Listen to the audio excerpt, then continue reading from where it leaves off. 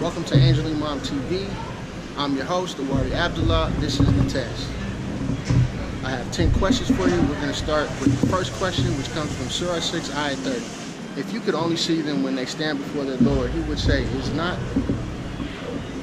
this not the truth? The second question comes from Surah 6, Ayah 32. The life of this world is not more than illusion and vanity, while the abode of the hereafter is better for the righteous. Do you not understand? The third question comes from Surah 6, Ayah 40. Say, what if God's retribution came to you, or the hour came to you? Would you implore other than God if you are truthful? The fourth question comes from Surah 6, Ayah 46. Say, what if God took away your hearing and your eyesight and sealed your minds? Which God other than God can restore these for you? The fifth question comes from Surah 6, Ayah 47. Say, if God's retribution came to you suddenly or after an announcement, is it not the wicked who would incur annihilation? The sixth question comes from Surah 6, Ayah 50. Say, I did not say to you that I possess the treasures of God, nor do I know the future, nor do I say to you that I am an angel. I simply follow what is revealed to me.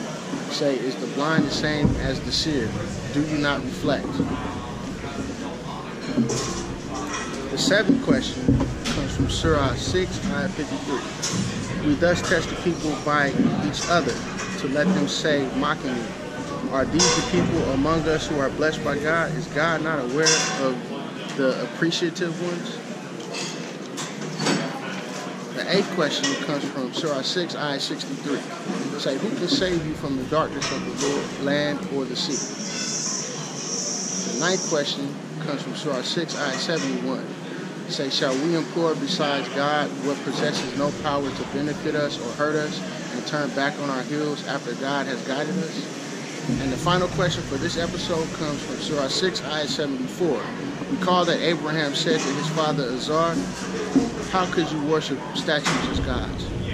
Thank you for watching Imam TV. I'm your Imam Warrior Abdullah. Stay tuned.